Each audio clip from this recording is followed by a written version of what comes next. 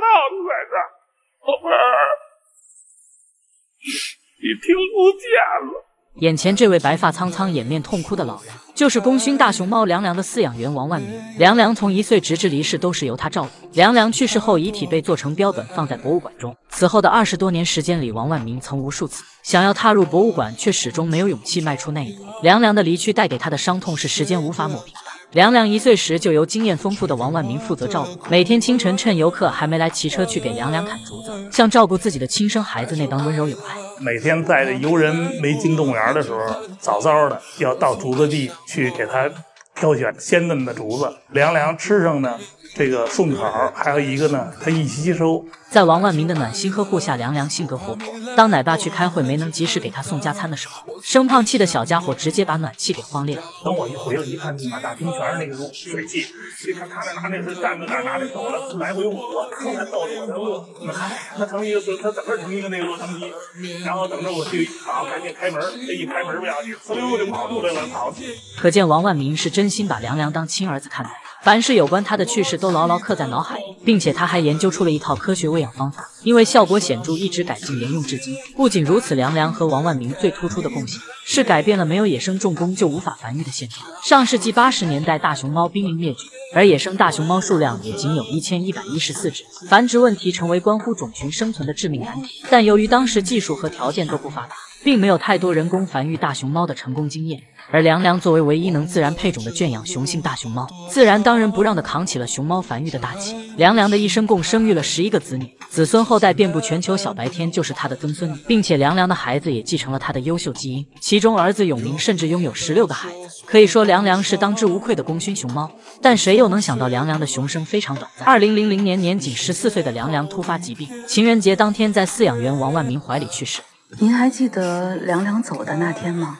情人节2月14号，所以说别人过情人节我就想凉凉，我眼泪都哭干了，为了挽救他。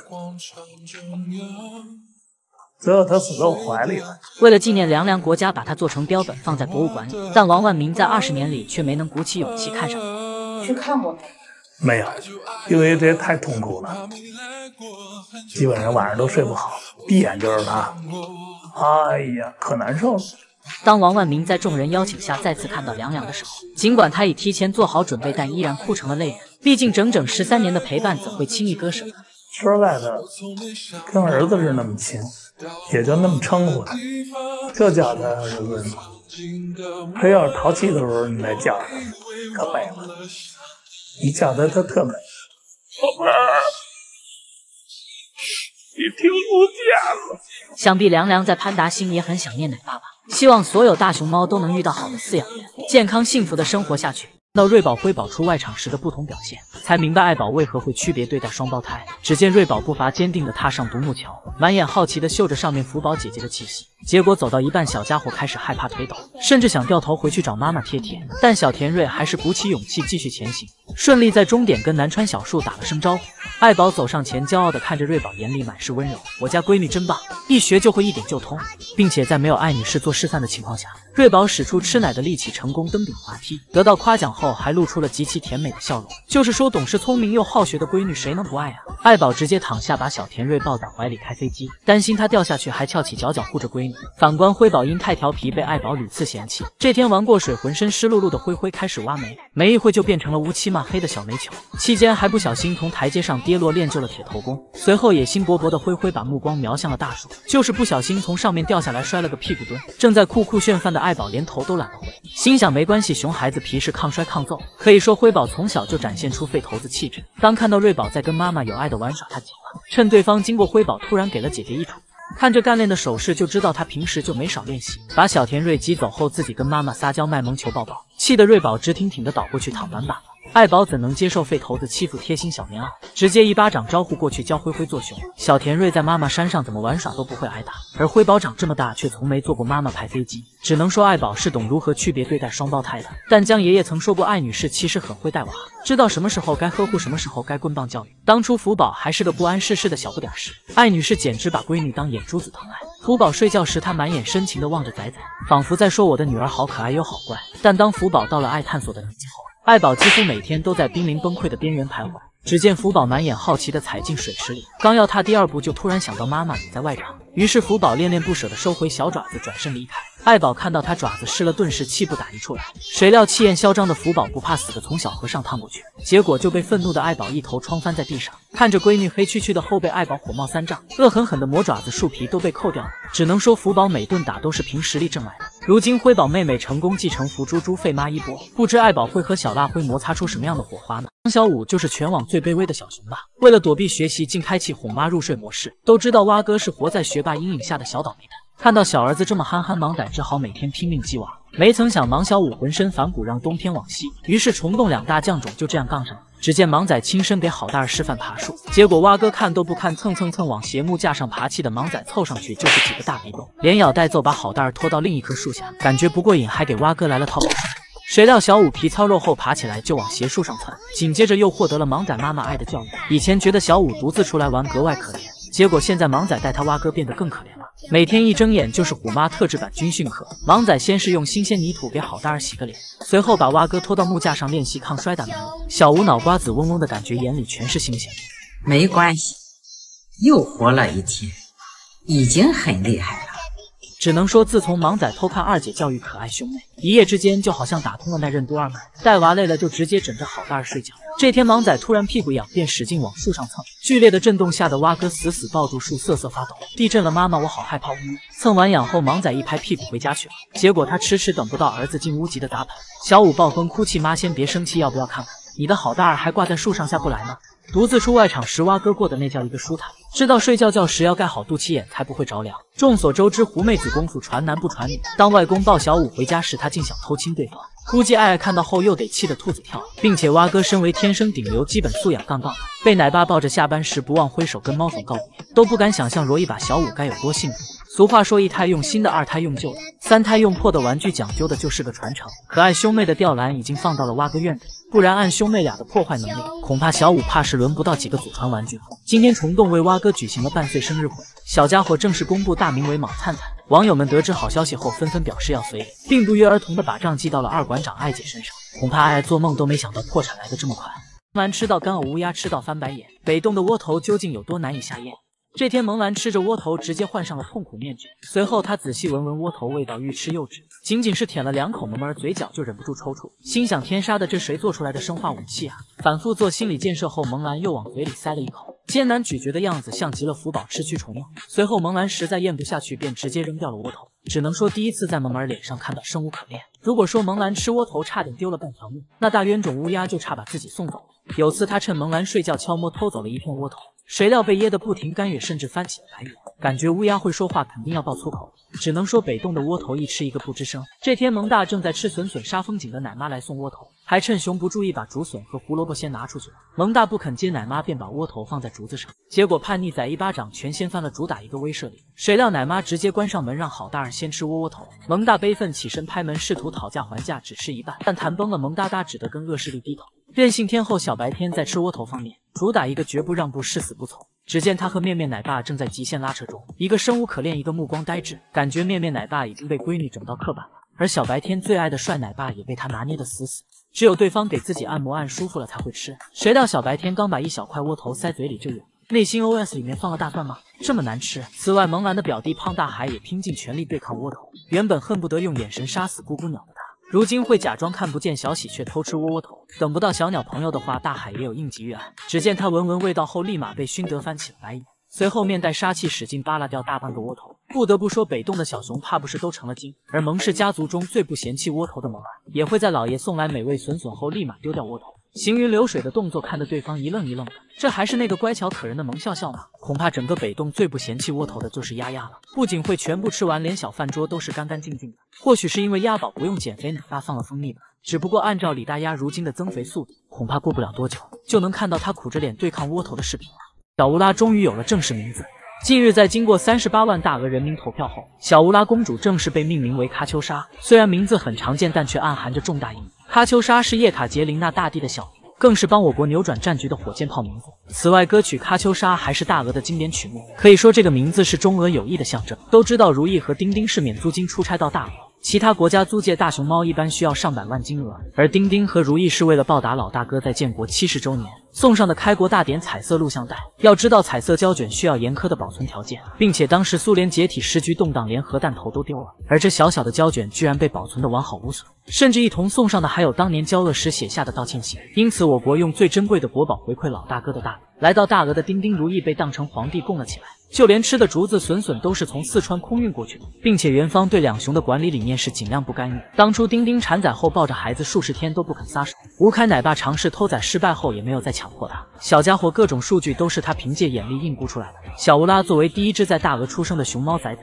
姨姨们每天都在催促，希望早点见到母女俩。然而元方次次答应猫粉们的希望次次落空，每回迎接他们的只有咧嘴傻笑的如们。对此，元方表示他们尝试过把小乌拉抱出产房，但每次都被丁丁波娃打断并眼神凌迟伺候，因此唯有等到丁丁主动带崽出产房才能展出。在此期间，小乌拉已经学会了喝水，调皮的他还在妈妈的水盆中洗屁屁。看到镜头离崽太近，丁丁立马上前叼走孩子，抱在怀里细细舔舐小家伙湿漉漉的毛发。最终，小乌拉获得了一朵绽放的屁脸。小家伙才4个月大就已经学会自主排便，就是量太大，一不小心就发愤图强了。小乌拉牙没长几颗就开始馋妈妈的竹子，结果咂巴了好一会，愣是连皮都没咬破，气得小家伙使出全身的劲儿压弯了竹子。虽然丁丁警惕性十足，不允许旁人靠近崽崽，但当小乌拉调皮爬妈妈山时，也会故意吓唬他。只见丁丁张大嘴假装咬闺女脚丫子，随后突然怒喝，吓得小家伙打了个哆嗦。结果小乌拉用力过猛劲，直接翻了过去，掉在地上咚的一声闷响。果然小家伙从小就是个实心的崽崽，不知母女俩何时出外场和姨姨们见面呢？相信到那时小乌拉会用魅力征服更多猫粉。眼前这只狗里狗气的小熊就是青花，不仅有小狗家族同款肤色，连动作都是狗狗碎碎，而16:9宽屏炸毛脸又像极了翻版梅兰肉肉，因此青花也被网友戏称为肉狗。别看它外表软萌可爱，声音却像极了牛魔王。一天，青花藏在木桩后跟姨姨们玩捉迷藏，但肉嘟嘟的大脸背儿怎么都藏不住。这时青鹿一招偷袭，吓得他狠狠打了个哆嗦。随后青花骂骂咧咧，声音像极了烟龄20的老牛，想上天就直说你是我妹，不收你钱。这天青花叠着手睡觉，模样可爱到爆炸。年熊金青鹿炫完饭便过来找姐姐贴贴，只见她犹豫1秒后还是舔着脸凑了上去。青花吓得一激灵，张大嘴咬向妹妹的朵朵。青鹿满眼幽怨，罢了，终究被姐姐嫌弃了。虽然青花是姐姐，但家里全由青鹿说了算。只见她正抱着竹子酷炫，结果被妹妹一把夺走。青花被这行云流水、一气呵成的动作打了个措手不及，愣愣的抬手试图抢回竹子，妹妹悠着好像是我的，结果被霸道的青鹿一脚踹歪了大脸背儿。此刻青花深刻体会到了风水轮流转的含义。两姐妹尚未跟盼青分开时，经常抢妈妈的竹子，丝竹半小时愣是没吃几口，盼青气得直喘粗气。青花还一脸童真的看着妈咪，怎么了，是不爱吃吗？看着盼青满脸绝望，感觉他离刻板只差临门一脚。而跟妈妈分开后，青花彻底变成了待宰母猫，老妹儿就像那橡皮糖一样，怎么甩都甩不掉。这天青鹿像耗子似的在院子里窜来窜去找姐姐，感觉快急哭了。天杀的，我姐呢？她跑哪去了？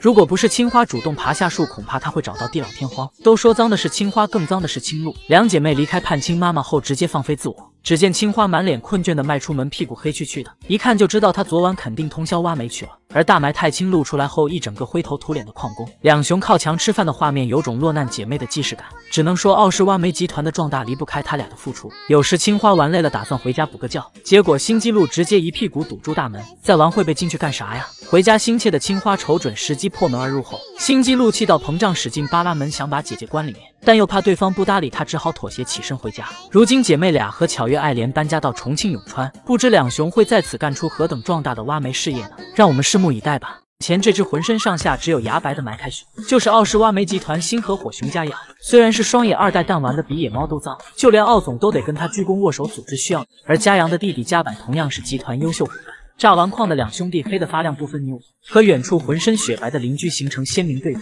有网友表示可以让家阳跟二埋汰交流经验，就是那只因太邋遢而晋升顶流的东北虎。春天用泥土洗脸，夏天用泥浆降温，秋天随地大小便，冬天灌满哈喇子，充分诠释了彪悍的虎生不需要解释。其实原本二埋汰处对象后便开始注重形象，但好景不长，谈崩了吊儿郎当的埋汰养就又恢复了。而他之所以排老二，是因为有个更埋汰的虎脑洞。谁能想到看到老虎扑过来不是害怕，而是嫌脏。果然任何物种都有属于自己的显眼包。恐怕当年奥利奥创立挖煤集团时，都没想到公司竟会发展到全球顶尖行业。花露水姐妹和盼青妈妈分开后，立马加入挖煤小分队，成为光荣劳动者，每天在泥地里摸爬滚打，互相拉练。两熊靠墙吃饭的画面有种落难姐妹的既视感。好在盼青妈妈看不到，不然又要气得直喘粗气。而挖煤三巨头则差点逼疯好脾气的谭姨。这天金嘟嘟和姐姐华萌萌一上班就开始炸矿，远远望去还以为是2只棕熊在地上打滚。邋遢熊金嘟嘟使劲蹭土，并拼命往身上刨，势必要让每根毛发都沾上乡土气息。滑蒙蒙刨累了翻身，打算休息一下，结果工作狂魔金嘟嘟不乐意了，几熊掌拍过去，说好一起创业，你怎么能偷偷休息？谭爷爷看到这一幕，气得血压飙升，欲言又止，默默盘算需要跟园区报销多少爆炸盐和刷子。如果说其他小熊挖煤都是想放飞自我，那萌儿挖煤则是被徐老爷宠上了天。这天，二少拖着黑黢黢的屁股找老爷聊天，徐老爷看到正埋太阳跺脚，假装要揍他。萌儿怕被打屁屁，连忙转身逃窜。结果中午，老爷顶着大太阳到院子里松土，一整个就是溺爱孩子的大家长。二小子玩到嗨，周身尘土飞扬，主打氛围感。只能说老爷和萌儿都很开心，给孩子洗澡。而伴随的瑞宝、辉宝姐妹俩也被挖煤集团洗脑。辉宝每天第一件事就是用老妈的水盆泡个澡，随后拖着湿淋淋的毛发冲到外场疯狂打滚，搞得爱宝看到黑黢黢的他都会绕道走，只能由宋3岁抱着小黑熊回家。看样子福宝打下的事业将会由妹妹们继承了。只能说熊猫圈挖煤奇才辈出，一代更比一代强，每天一个新技能。萌兰究竟是什么宝藏小熊？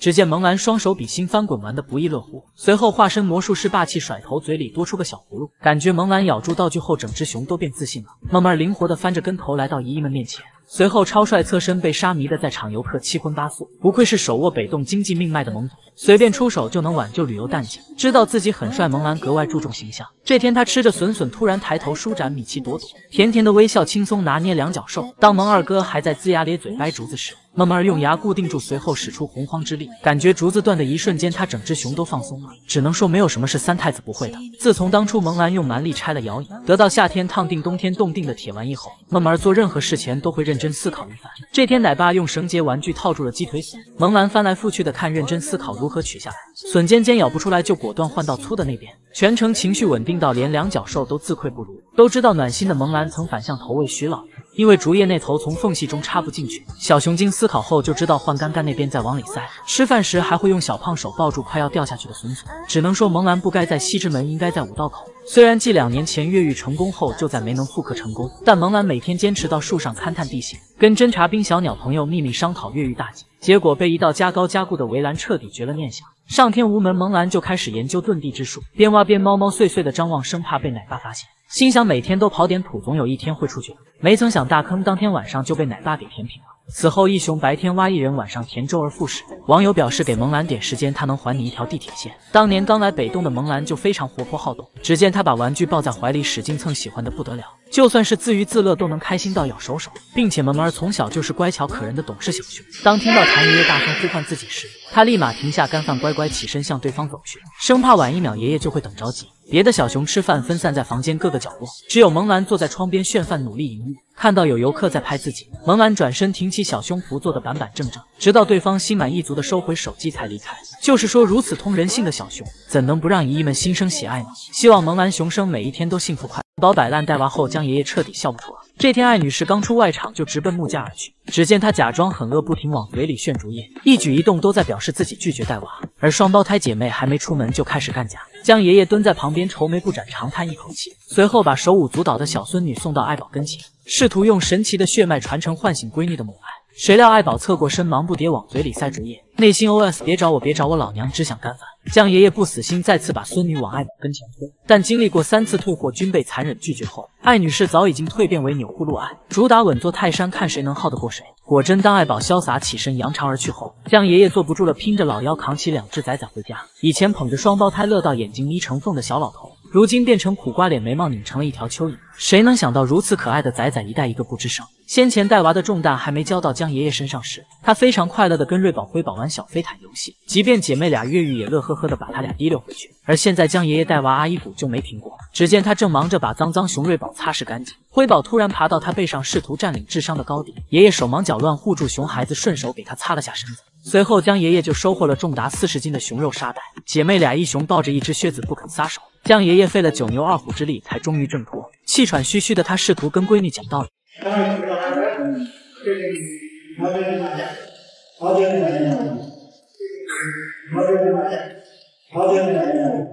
而艾女士就像当初装瞎的江宝那样，假装无事发生，默默转过头去。阿爸你在说什么呀？熊家听不懂了，江爷爷做梦都没想到风水会轮流转。几天下来，他的老幺成功被双胞胎整废了，于是照顾姐妹俩的重担交到了宋3岁身上。万万没想到，宋宝带起娃来居然这么快乐。只见他嘚瑟地晃动怀里的2只崽崽，满脸笑意和生无可恋的江爷爷形成鲜明对比，并且宋宝还会主动抱起小家伙举高高，一天到晚身上仿佛有那使不完的牛劲。宋3岁牵着瑞宝的小爪子不停晃动，感觉下一秒崽崽就要吐奶了。爱宝看到这一幕，直接瞪大了双眼，万万没想到退货竟然退错人了呀！只能说不愧是让福宝闻声色变的女人，就是不知宋3岁能坚持多久呢。猫界性别乌龙再添一位受害者，于爱的绯闻男友秦大朵竟然是女熊。只能说官方更正后，越看大朵越觉得秀气，而秦大朵得知自己是女孩子后，立马变腼腆，就连最经典的兔子舞都不好意思跳了。从东二馆长爱爱得知真相后，简直要气疯了，看着不停讨好自己的臭哥哥，狠狠给了他几巴掌。毕竟谁能接受绯闻男友一夜之间变嫂嫂？其实爱爱不用担心，他也不是没有机会，毕竟虫洞搞错幼崽性别的骚操作已经屡见不鲜了。1、2、3、4、5顺以及川星属庆都是受害熊，甚至当年可爱兄妹就曾被当成是双胞胎熊，后面才改口龙凤胎，所以再来个反转也是有可能的。如果说国内弄错性别最多的机构是虫洞，那国外最有名的就是亚特兰大动物园，一共5只熊猫幼崽，有4只认错性别，其中最出名的就是花花萌蓝的老爹美兰。如果只是弄错性别也就算了，还掰弯一绝情谷谷主5一17岁了还是根光棍，而美兰7个老婆23个崽直接活成熊生赢家。此外，熊猫界最炸裂的性别乌龙当属普普发发。当年大熊猫娜娜产下一对龙凤胎，因为长相可爱性格活泼被浦发银行认养，姐弟俩被分别取名为普普和发发。姐姐普普逐渐长成亭亭玉立的大姑娘，金虎和她一眼定情，就差结婚入洞房了。结果普普即将4岁的时候被爆出惊天大瓜，起因是这天饲养员发现她有抬腿倒退等雄性性凑近一看，普普的腹部还有2个肿瘤似的东西。饲养员突然想到一个结论，内心大为震撼，随即将自己的猜测报告给了园方。于是动物园给普普来了个全面的检查，结果发现银行家大小姐从始至终都是少爷。一夜之间，老婆变老铁，金虎简直要疯了，从此只要听到对方的名字就会生胖气。而弟弟发发在普普女变男后也去检查了，当时的结果仍旧是实打实的男熊。没曾想8月份发发竟出现假孕现象。好家伙，再次检查厅发现她是女熊，因此网友猜测当时一定是2熊抱错了，普普才是发发，发发才是普普。就是说2熊抓马的熊生经历电视剧都不敢拍。此外，高老爷的孙女真好看，也就是团子，一开始被中心当成男孩子对待，后来才巧摸改成了雌性。就是说这性别修改的略显敷衍了。不知熊猫界还会有哪些性别乌龙事件呢？想必最可怕的就是女明星花花变成男熊吧。中心发布小奇迹最新动态，小家伙状态良好，化身粘人精。只见小奇迹吧唧吧唧咀嚼着笋笋，像个小孩子似的叉着腿豪迈地坐在地上。刚回国时需要奶爸斗智斗勇才肯吃的窝头，现在吃得津津有味，简直香迷糊了。小奇迹脸蛋肉嘟嘟的，看样子没少干饭，张大嘴打哈欠的模样更是萌化无数猫粉的心。因为要适应环境后才能到外场玩耍，懂事的小奇迹知道姨姨们都很担心自己，便坐在熊洞前搞吃播给大家看。或许是认为小奇迹状态越来越好，贴心的奶妈拿来萌蓝同款红色玩具球给他玩，并且还带来许多辅食给他米吸米吸。小奇迹立马化身粘人精，不仅配合站立训练，还撒娇要对方把窝头喂到嘴里才肯吃，就连奶妈来打扫卫生也要凑上去求摸摸。仅用2个月时间就能获得小奇迹信任，可见我们国内饲养员不仅认真负责，还有爱。竹竿都是破开的，摆放整齐，方便小家伙取食。小奇迹每天睁眼就是一大片绿色海洋，内心惊叹不已，啥家庭啊，竹子还能当被子盖。家人毫无底线的疼爱让小奇迹安全感满满。当奶爸来给正在干饭的小家伙梳毛时，小奇迹并没有警觉起身逃得远远的，而是边干饭边亲昵的仰头主动往奶爸身上蹭。如此有爱的画面实在让人倍感温馨。因为在内舍闷了太久，小奇迹总在门口晃悠，眼巴巴瞅着外面，满心满眼都念着想出去玩。想必不久后我们就能再次看到仔仔整活了。要知道小奇迹刚出外场时直接玩嗨了，不停在场地内奔跑，兴奋的咩咩叫，还连着翻了2个跟头跟姨姨们打招呼，并且小奇迹还跑到水池里洗了个冷水澡，屁屁上湿淋淋的主打皮糙肉厚抗冻，随后啪叽躺在地上，顺着斜坡草坪滑到坡底，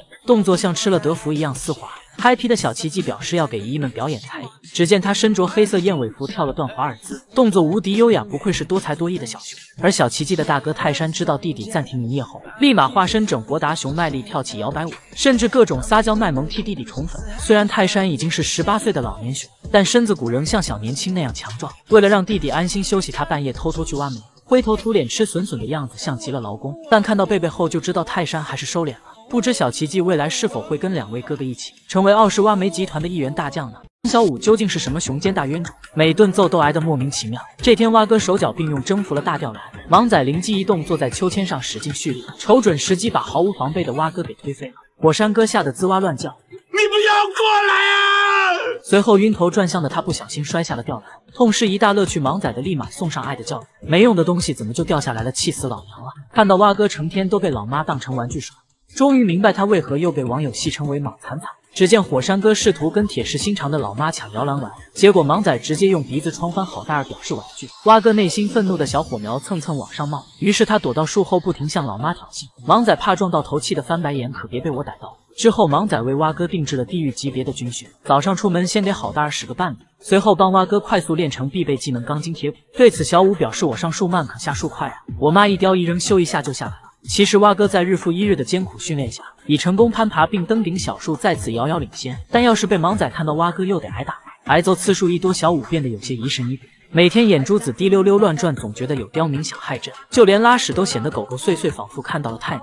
就是说有位24小时鸡娃且全月无休的暴躁老妈，蛙哥能平安活到现在全靠命令。相比之下，瑞宝辉宝的每顿打都是他们应得。这天两姐妹趁老妈不在举办了摔跤比赛，正当他们打得白热化之际，爱宝来了。只见艾女士咬着辉宝在空中画了个圆，随后一掌把他掀翻到木床上。瑞宝在旁边吓得瑟瑟发抖，不敢吱声，感觉还不解气。艾女士提溜着辉宝提大衣，转了个圈后狠狠甩到了地上，就连试图卖萌求放过的瑞宝也没放过。只能说爱宝生起气来能顶2个莽仔，主打理解成大成为成大，超越成大。虽然爱宝非常喜欢小甜瓜瑞宝，然而当闺女没玩够不愿回家时，爱宝就会把瑞宝当成沙包滚来滚去，还顺便让他尝了尝熊掌的味道。瑞宝一脸懵圈，我不是妈妈最爱的崽吗？果然是一胎照书养，2胎照猪养。但要论惨，还得是无缘无故挨揍的蛙哥。不知莽仔的军训式教学何时才能结束呢？你不要过来啊！究竟是雄性的泯灭，还是道德的沦丧？一向好脾气的熊宝竟对着孔雀大打出手。这天孔王爷光天化日之下飞进熊猫馆里，就像身处自家后院一样四处悠闲溜达。看到浑身上下只有舌头是彩色的大熊猫后，孔王爷当即开屏炫耀自己光鲜亮丽的羽翼。就你小子占着国宝身份，识相的话就赶紧让位。原本正在打瞌睡的熊宝怒火蹭一下就上来了，撸起袖子就准备给孔王爷来个搓澡服，谁知孔雀仗着自己身轻如燕，开始溜熊宝玩，并且每次都在快被抓住时扑腾着翅膀起飞。熊宝满腔怒火无处发泄，只能狠狠朝空气出拳。首战告捷的孔王爷之后行事更嚣张了，不是逗弄瑟瑟发抖的熊猫仔仔，就是搞偷袭，把熊宝吓出180度转体，甚至还光明正大的偷吃滚滚的窝窝头。熊宝见状彻底忍不了了，这简直就是在践踏国宝的尊严。只见他像一阵风似的冲过去，大喊拿命来！孔王爷2条腿倒腾的像风火轮一样快，谁能想到2驱的速度竟丝毫不输4驱。最终孔王爷被薅掉了一根尾巴毛，扳回一局的熊宝得意的放嘴里剔牙，心想味道也不怎么样嘛，得意什么？愤怒的孔王爷对着滚滚宣传画一顿传，随后拖家带口彻底跟大熊猫宣战。只见孔雀太太不停在作死危险边缘疯狂试探，看到熊猫没摸着自己又转头嘚瑟的抖动尾巴，简直把嚣张2字刻进了骨子里。只能说熊猫不发威，真当它是丁丁猫啊！于是杨帮直接把孔雀堵在了室内。刚开始孔王爷还能勉强扑腾起来躲避伤害，奈何室内就屁大点地方实在限制发挥。没一会孔王爷就被杨帮摁在地上使劲搓澡，而他引以为傲的羽翼也被拔得一干二净。就是说你闲的没事非得惹国宝干啥呀？往日威风凛凛的孔王爷直接变成光屁股的走地鸡，眼见尊严碎成渣渣，他干脆厚着脸皮演一臂装死。杨帮一看真没劲，便转身不屑地走开了。最终还是好心的熊猫饲养员用耙子把他救走了。想必孔王爷往后再也不敢招惹熊猫了，毕竟对方可是满级国宝，打谁都不用负责。如果偏要凑上去找虐，那只能祝好运了。因小时候都是车座子，为何大家只嘲笑灵颜却不笑话麦麦？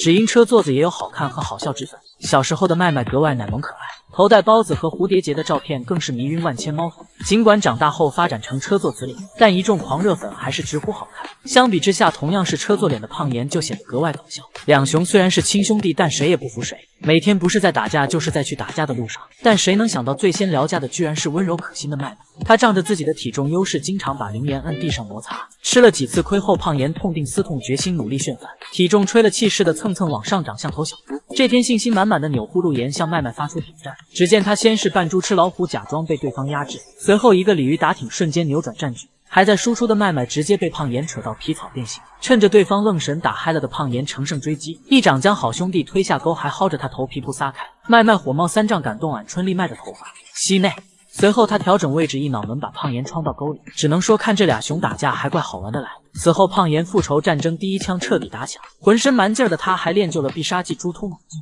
没有花里胡哨的招式，埋头酷酷往前冲。麦公子直接被岩猪压制的毫无还手之力，很难不怀疑胖岩推车是打麦时学会的。但猪突猛进用久了难免会被找到破绽，这不麦直接咬住胖岩的后脖梗强制刹车，果然有卧龙的地方5米之内必有凤雏。然而胖岩这小子不知从哪得到的武林秘籍，一出手就是必杀技，还专门挑最软的地方攻击。这天胖岩又把麦摁在地上使劲揉捏，踩着他铃铛服不服让你痛失南雄尊严。但麦公子可是上过刀山下过火海的猛熊，只见他一脚把胖岩顶起来，拿捏住命脉。这难道就是俩货没老婆的原因吗？即便现在分家了，他们的纷争仍没有结束。先前元芳想让兄弟俩多见面才用的透明玻璃，谁料俩熊一见面就掐整个护栏摇摇欲坠，吓得元芳连夜换成磨砂半透明的玻璃。但胖岩仍时常趴在上面挑衅，还撩完就跑，气得麦恨不能破墙而入，大战300回合。此外，两熊还会因奶爸先喊谁吃饭而闹脾气。麦时常从门缝中偷瞄胖岩小零食是否比自己多，如果发现端倪，他就会生胖气不理人。要是先喊麦大胖岩也会气得骂咧咧。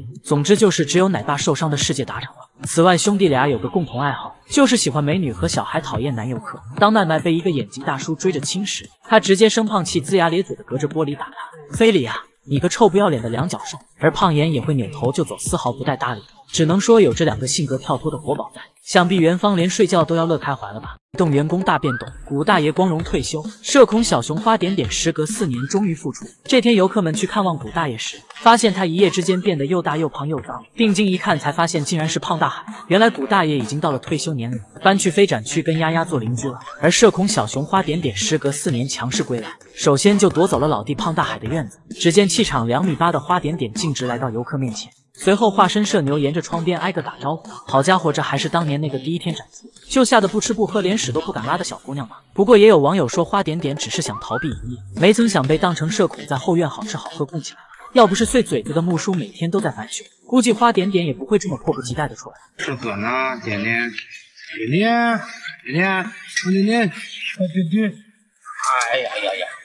好胃口啊！随后花点点开始整活，势必要挽回猫粉的心。只见他麻利的爬上木架表演走独木桥，随后在大吊篮上假装秤砣展示超强平衡力。就是说这肥美的背影像极了萌小六 2.0 版。因为在后院憋太久，他直接玩疯了，狠狠拿捏倒挂金钩下吊篮，然后抱着大红球就是一顿拳打脚踢。看来花点点也是有脾气的美女熊。当奶爸来送老爸秘制小窝头时，花点点脸皱成了包子，转身潇洒离去。很难不怀疑北洞窝头是用豆制作的，滚滚们一吃一个不吱声。萌宝萌玉姐妹俩发现新邻居后怂怂的，老半天才敢上前透过小缝隙打招呼。或许姐妹俩害怕自己也会跟胖邻居一样被眼前的漂亮姐姐撵走吧。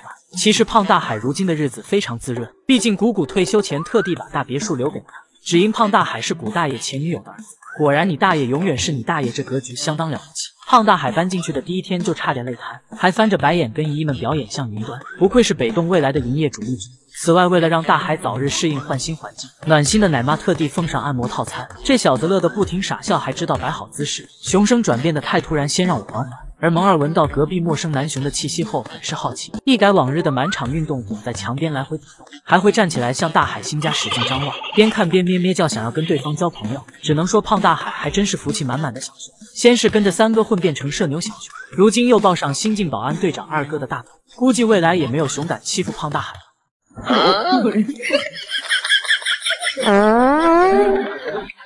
眼前这只放屁还抬腚的讲究熊名叫土豆，本想放的悄无声息，谁料地上的灰尘暴露一切，不愧是国宝大熊猫，连放屁都不一般。此外，小熊精土豆还会举起胳膊挠嘎吱窝，仿佛在说同志们好，同志们辛苦。都说自律的小熊从定点拉青团开始，虫洞2馆长爱以身作则。只见他100米冲刺上厕所，好险差点就拉裤兜了。看到有游客偷拍，爱很羞涩的藏起屁股，随后带着女明星沉重的包袱找个更隐蔽的地方。感觉爱拉完粑粑后，整只熊都舒展开了。而讲究熊闹在拉屎都被夸可爱的年纪，不仅会定点上厕所，还要分4个步骤。只见他先撅起屁股，在1号厕所拉青团，随后2、3号厕所分别释放一半洪荒之力，最后来到洗漱间，在台阶上把屁屁擦干净。虽然陈圆润小时候经常挖煤炸矿，但他的妈妈圆圆却是只讲究熊，地上的苹果用脑门擦干净了才放进嘴里。心想我干净关孩子什么事？恐怕整个熊猫界最讲究的就是蒙氏家族了。蒙太后从小就酷爱干净洗澡，自己动手漱口洗脸和洗脚一项都不能少。还得配上自助式洗头才算完美。一套流程下来，感觉他每根毛发都逃得锃亮。萌萌的3个儿子也都是爱干净的讲究熊。萌大起床第一件事就是拿起毛巾整理仪容仪表，先擦擦脸，再擦擦脖子，满脸都写着惬意，一整个就是不用奶爸操心生活能自理的娃。而萌二接受过军事化教学后更专业了，每天上班前都要黄连奶爸在床上铺好凉席，自己板板正正躺上去，像极了过年待宰的香猪。如果凉席脏了，就拿去洗洗晾晒。聪明的萌二还知道用小手仔细整理，直到彻底铺开看不到一丝褶皱才肯罢休。此外，小熊金萌兰更是格外注重形象，洗澡前会去跟木叔撒娇要毛巾，交代好一切后，萌萌儿才开始洗澡。洗洗小手，搓搓脸蛋，就连朵朵也要搓洗干净。此时木叔也按照约定拿来毛巾铺在吊篮里。萌兰泡了半小时后，心满意足，一路小跑着回家，叼起毛巾放头上，不停擦拭，心里面直冒泡。并且小熊精还知道不给奶爸添麻烦，用完的湿哒哒毛巾直接放到木架上晾晒，很难不怀疑萌兰皮套下装了个人。就是说，这么讲究的3兄弟一定有老婆孩子吧？北洞再次发布丫丫最新视频，没想到长公主竟对窝头犯起了仇。只见丫丫吃着胡萝卜一口下去嘎嘣响，随后急切地拿出竹篓里的笋笋塞嘴里，内心 OS 好险，差一点就饿死了。再次惨遭嫌弃的竹篓识趣地滚到了远处。或许是因为鸭宝日渐圆润，有了小肚腩，这次奶爸往窝头里少加了一些蜂蜜，鸭宝格外艰难地吃着口味寡淡的窝头。艾玛，你们就拿这玩意来糊弄我？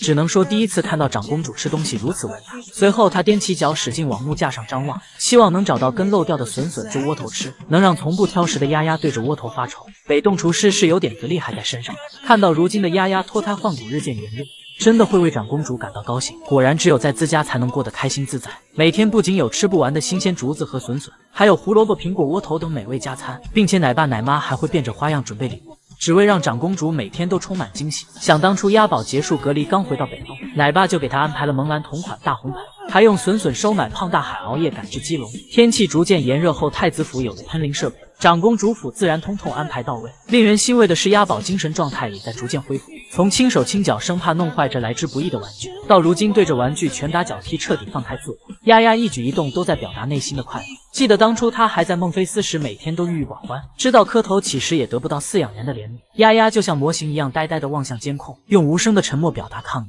而当王鹏馆长主动请缨前往孟菲斯后，我们的丫丫才终于得到鲜嫩的竹子和笋笋。只见他满眼不可置信，拿起竹子闻了又闻，许久才下定决心轻咬一口，慢慢咀嚼，品尝到美味。丫丫再也按捺不住内心的激动，他疯狂检查其他竹子，心想怎么可能都这么烂。确认无误后，才终于享受起汁水丰富的笋笋。这一幕不知让多少网友心酸落泪。好在鸭宝熬过了那段难挨的日子，回家后的他享受到了奶爸奶妈毫无底线的宠爱。北洞也没有因丫丫热度高而安排展出，长公主每天只需酷酷炫饭就足够了，争取在2024年和徐萌萌女士看齐。想必到那时鸭宝的美貌也不输年轻熊。